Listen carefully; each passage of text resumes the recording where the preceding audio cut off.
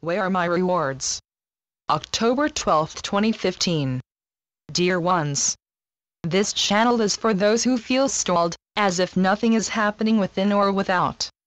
Allow yourself time to move into your new being. You have shifted within. You are now shifting outside yourself. You followed the rules of others in your 3D life. Now that you have cleared within, you are moving outside yourself with clear knowledge of who you are and what your boundaries have to be. Such is probably frightening, for even though you are quite comfortable following others, you find it difficult to be yourself. Know that you are one of the millions of unique entities breaking out of your subservient outer shell. You are becoming your own person in every sense of the word. But when you act on your outer impulses, you find yourself in the minority. You even obtain those looks or those comments informing you that you must retreat to the 3D being you were supposed to be. This radical new you is not receiving the accolades you hoped for when you first initiated your new being. Some of you even expected that others would bow at your feet proclaiming your rightness in this bright new world.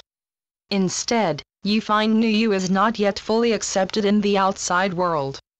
Perhaps your friends confirm your thoughts, actions, and beliefs. But those who have not shifted to actions generated by their inner being proclaim you a bit odd. Is your new being a hope or reality? You are not noting many shifts throughout Earth or in your world, and such is frightening. What if New Earth is a sham? What if you never experience New Earth because it will happen eons after you transition from Earth in this lifetime? Most of all, where are your rewards for your diligent transition work? You are beginning to believe New Earth is not reality. Even though you labeled your Earth dream, you have not yet created it, and those not of New Earth look at you with disdain when you voice that dream. So it is you are doubting yourself, your dream, and New Earth. You know you feel a bit different within your being. And you know you experience different reactions throughout the years or months you process the new you information. But are you merely dreaming of a new Earth, or is it real? Such thoughts are to be expected, for you are at the forefront of this transition. You would not be interested in these channels if you were not. But because you have not yet noted a shift happening throughout the globe, you doubt yourself and others. You are creating your Earth dream to reaffirm New Earth reality to yourself as much as for those wishing to follow you. You have worked, and that is the correct word in this instance, for a very long time with few rewards other than those you feel within your being. You have climbed mountains, swam upstream, and negated friends, co-workers, and relatives, only to note minimum change in your outer world. Where are my rewards, is the refrain that keeps rolling around your being. Just as was true for your inner joy, creating your Earth dream is a process. The first step was the September energies, far beyond what you were accustomed to, sent to Earth from the universes. The only piece you need to be concerned about now is clarifying your dream. For most of you have several dreams, one large and seemingly impossible dream, countered by several smaller and seemingly more obtainable dreams. Please review what has transpired in your life the past few days or weeks that indicate some of your minor dreams have come to pass. That is not to say that some dreams are more easily attained than others, but that you think they are more easily attained.